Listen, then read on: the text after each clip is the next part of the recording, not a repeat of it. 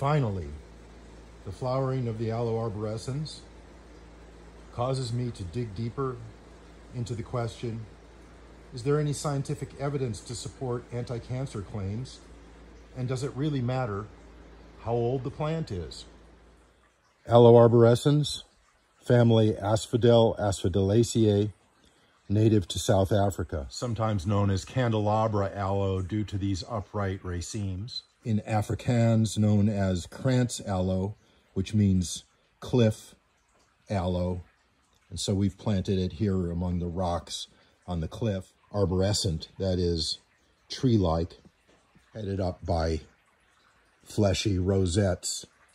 A historic review of herbal anti-cancer formulas shows the universal presence of a laxative agent. Clearly, not only do you want to break up the toxins, but you also want to move them out of the system.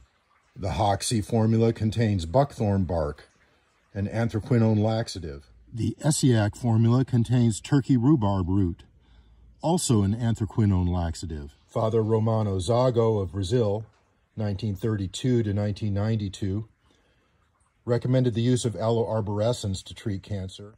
He didn't have to add any laxatives to his formula, which was basically raw honey, Aloe arborescens, and alcohol, because Aloe arborescens already has an anthraquinone laxative in it, Aloe emodin.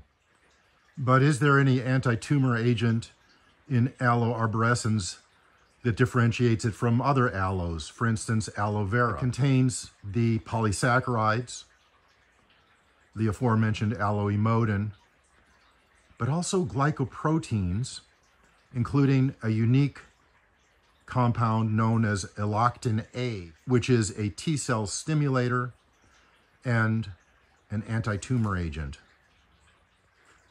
The combined effects are anti-cancer, immunotonic, anti-diabetic, anti-inflammatory. And is there any scientific support to the claim that older plants are preferred over younger plants? Younger plants are actually higher in the aloe emodin aspect. The older the plants get, the more they have the glycoproteins, including the eloctin A. So there is veracity to the claim that older plants are better for the anti-cancer effects. The active agents are higher during summer dormancy than during winter, which is when these plants flower.